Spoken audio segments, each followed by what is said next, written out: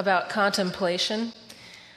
First of all, I'd love to learn more about it. Do you write about it extensively in any of your books? No, it's a feeling. You have to get it from the sense that I'm giving to you right now. Be the field. Be that which you're on. Just be what's around you, not the center of it all. Mm-hmm. Okay. Just surrender to the field. So that's one thing to do that in a forest, but what about when you're having your teeth drilled in the dentist chair? Even more so. That's the time to really be the field. So you're not part of the field, you are the field? Mm-hmm. The field is the overall, is the overall, see? And you would just let go resisting it.